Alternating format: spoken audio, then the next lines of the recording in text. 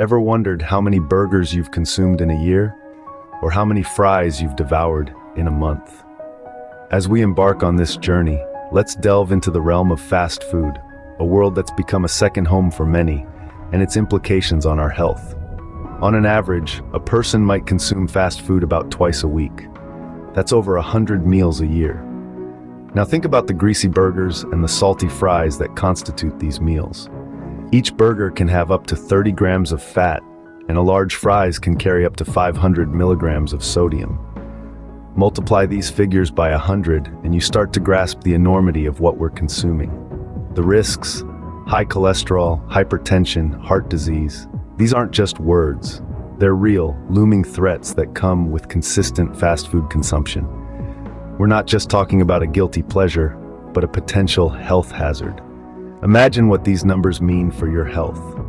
Meet John, a 45-year-old man who used to love his fast food meals. John lived for the convenience of drive-thrus and takeouts, but his love for fast food came at a hefty price. He found himself grappling with obesity, high blood pressure, and heart disease, all byproducts of his unhealthy eating habits. And then we have Amy, a vibrant 25-year-old whose addiction to fast food led to a diagnosis of type 2 diabetes. She thought she was invincible, that youth would shield her from the consequences. She soon realized the bitter truth.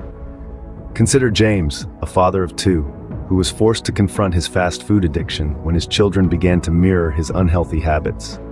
The sight of his young ones battling weight issues was a wake-up call. These are just a few stories among thousands. John, Amy, and James represent the harsh reality of excessive fast food consumption. John's story isn't unique. There are many out there experiencing the same health problems. We're not asking you to give up all your favorite foods, but to reconsider your fast food consumption.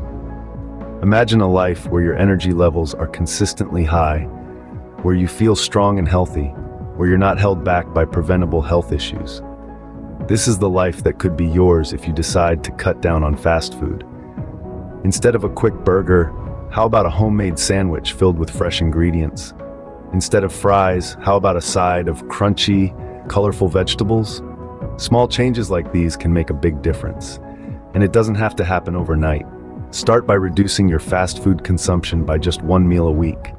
Then gradually increase this until fast food becomes the exception, not the rule. Take a moment to reflect on your relationship with fast food. Isn't it time to make a positive change? Start today for a healthier tomorrow.